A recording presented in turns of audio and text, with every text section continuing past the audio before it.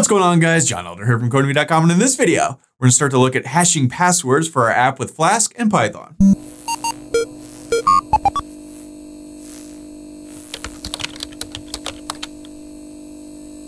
right, guys, like I said, in this video, we're going to start to look at hashing passwords for our users. But before we get started, if you like this video and want to see more like it, be sure to smash the like button below, subscribe to the channel, give me a thumbs up for the YouTube algorithm, and check out Codemy.com, where I have dozens of courses with hundreds of videos that teach you to code. Use coupon code YouTube1 to get $30 off membership. It's all my courses, videos, and books for one-time fee of just $49, which is insanely cheap. Okay, so we've been working on our user list here. In the last video, we sort of added this favorite color thing. We migrated stuff, and we added this ability to delete. Now I want to start talking about authentication, because we're eventually here going to build sort of a blog app, and we want people to be able to log in, make blog posts, and we want to keep track of who does what. So if I make a post, I don't want somebody else to be able to delete it, and I don't want to be able to delete somebody else's post and vice versa and all that good stuff. So we need some user authentication. And with Flask, there really isn't a one-size-fits-all sort of authentication scheme that you can tap into. We're going to need to sort of work on a lot of little moving parts and kind of cobble it all together to make this work. It's kind of the best way to do it. And in this video, we're going to start to do that. Now, it's going to take many videos to do this because, like I said, we have to cobble together a bunch of stuff.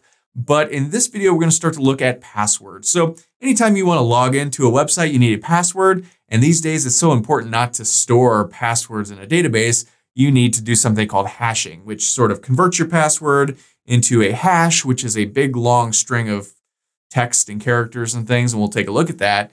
And then sort of behind the scenes does some voodoo to match up the password with the hash and allows people to log in and stuff. So that's what we're going to start to set up in this video. Now, it may not make a whole lot of sense, but I hopefully will be able to explain it good enough for you to where you at least get a sort of understanding of what's going on. So let's head over to our code. I'm using the Sublime Text Editor and the Git Bash terminal as always. And as always, you can find a link to the code in the pinned comment section below, as well as a link to the playlist with all the other Flask Friday videos. And it is Flask Friday. I think it's gonna be a nice day here in Vegas this Friday. It's finally summer here. Getting very hot very quick. So let's head over to our hello.py. And this is the file we've been working on. Now, eventually, we're going to have to break this into several files because this is starting to get unruly. And as you sort of scale your app, it doesn't make a whole lot of sense to keep everything in one file, but we'll talk about that in a future video. For now, we need to import some stuff that we're going to be using. Now, we need something called werkzeug. Werkzeug. And if we head back over to our terminal, Control C to break out of it. And if we go pip freeze, when we installed Flask, it came with something called werkzeug, right? And so that's what we're going to use to sort of hash these passwords and stuff. So let me make our terminal run again. And we need to first import that. So let's come up to our hello.py file and let's go from werkzeug, I don't know how you pronounce that, .security. We want to import. Now we need to import two things here. We need to be able to generate a hash, and the hash is what your password will turn into. And then we also need to be able to check that hash to make sure it's the right one for your password. So we need two things. So that the first one is generate _password _ hash, right? And that sort of makes sense. The other one is check _password _ hash. So, okay, that looks good. Let's go ahead and save this. Now, before we get started with this, let's head back over to our website. Now, we're going to be making a change to our users, right? Up until now, there's no field for passwords, and we're not going to do that in this video, but we will eventually. So that means we're going to have to change the database model for our users, our user model. Now, we've already got some users, and whenever you start making changes to things like this, especially with passwords, it could get a little tricky. So what I'm going to do is just delete all of these users. All right, so we can just boom, boom, boom, boom. Start with a fresh slate. So now any changes we make to the model won't mess with old users. We don't have any users. We can recreate them easily enough once we make all these changes. So head back over to our code. I definitely recommend you do that. So we've imported the thing. So now let's come down to our users model, and here it is. And let's do some password stuff, right? It's very exciting, exclamation point, right? I don't know. All right, so let's create another field here. And we want this one to be password _ hash. And we want to set that equal, like everything else, to db.column, right? And now this is going to be a db.string. And we want it to be 128 characters, sort of nice and long if possible. And okay, that's all we really need to do there. So now we need to come down below here and create a few properties and things. So let's go at property. And then let's define a couple of functions. So we want to define a password function. And we want to pass in self. Because when we enter a password when we're signing up, we want to be able to take that password and change it to a hash. And later on, we want to check that hash to make sure it matches up with the password. So we need to write a couple of functions that will do that. So really, really simple here. First, we just raise an attribute error. And then let's pass password is not a readable attribute. Exclamation point, right? All right, misspelled raise. So raise, there we go. So this, if something goes wrong, this will just flash a little message, a little error. Okay, that looks good. Now we've got our at property here. We also need an at password dot setter. Okay, and here we want to define password. We want to pass in self and password. And here we want to go self dot password underscore hash equals, and remember password hash is right up here. We just define that. We want to set that equal to a generate underscore password. There it is, it popped right up, hash, right? So what we're saying here is essentially, hey, take whatever they typed in the password field and generate a password hash out of it. We also want to pass in that password into that function. So we're saying, hey, take the password that they, come back. We're saying, hey, take this password that they entered in up here, right? And then pass it into this function that generates a password hash, right? So, okay, that will set the hash, right? Set the password hash. So, okay, that looks good. Finally, now we need to define verify underscore password. And we also want to pass in self and password to this one as well. So this will sort of check to make sure, hey, is this hash and this go with this password and vice versa. And remember up here, we imported the check password hash. That's what this is going to do. So, all right, so let's verify this guy. We just want to return check underscore password hash. And then we want to pass in here self dot, well, this guy right here. Just copy this so I don't make a mistake because it's Friday, right? And we also want to pass in password. Okay, that looks good for now.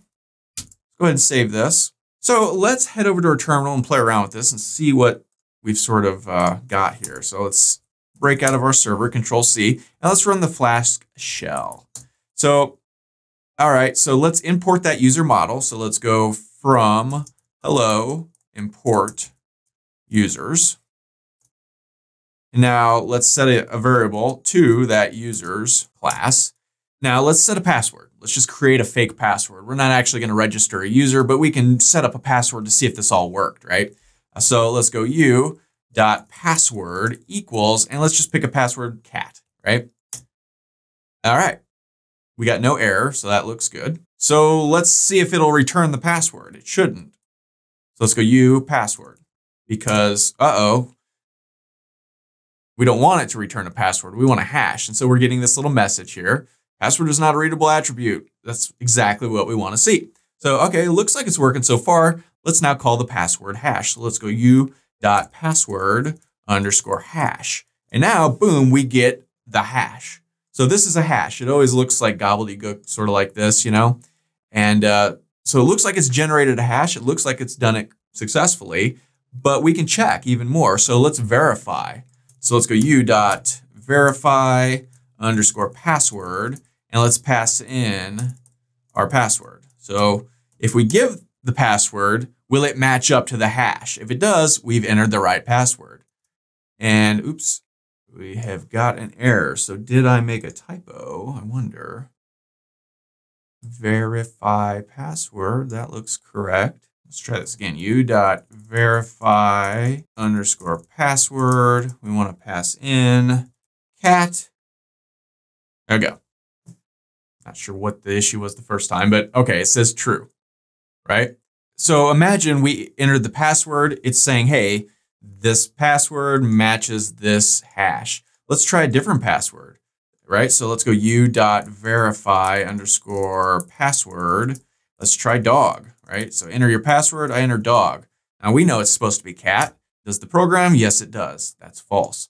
So this is working. We haven't linked it up with the website itself yet to where we can, add users and passwords and stuff. But this is the first step. And we're going to take this little steps at a time because this is a lot to wrap your brain around. Now we can see something interesting here. Let's create another user. Let's call this U2. And so let's say U2 equals users. Let's go U2.password equals, and let's do cat again, right? So now let's check the hash for that. So let's go U2.password_hash. Now you might expect this hash to be the same as our first hash because the password is the same. Well, let's see. Well, we get this. Here's our hash. It starts out with 150,000. So does this one. But this one goes then $YCH. This one goes $NFE. So you can see these are two different hashes, even though the passwords are the same. So this is a very good thing. This means everything is working correctly because even if two different users pick the same password, you don't want them to have the same hashes. You want it to be different. And this werkzeug thing has done that. It creates a different hash for a different password based on a different time that it's created and a user that's created and all that stuff, which is exactly what you want to see with password hashing. So that's a very good thing. So, okay, we're taking a very first baby step here. We've got our password hashing stuff complete. It wasn't that difficult. We had a little hiccup when I tried to verify the password. I think I maybe didn't save the file after I did this or something, but it worked the second time around. So I don't know, one of those Friday things. So again, we just create a password hash field in our model, just like all the other fields we've created, right? And then we set a property and we define the password and we put a little error message here if something goes wrong. And then we set it. We create a setter, right? So then we take the password and we generate a password hash. And then we also need to verify that password hash by checking the password hash, which is this stuff up here, generate password hash and check password hash, which come from werkzeug. And that's all there is to it. So that's all for this video. If you liked it, be sure to smash the like button below, subscribe to the channel, give me a thumbs up for the YouTube algorithm, and check out Codemy.com where you can use coupon code YouTube1 to get $30 off memberships. They pay just $49 to access all my courses, over 47 courses, hundreds of videos, and the PDFs of all my best-selling coding books. Join over 100,000 students learning to code just like you. My name is John Elder from Codemy.com, and I'll see you in the next video.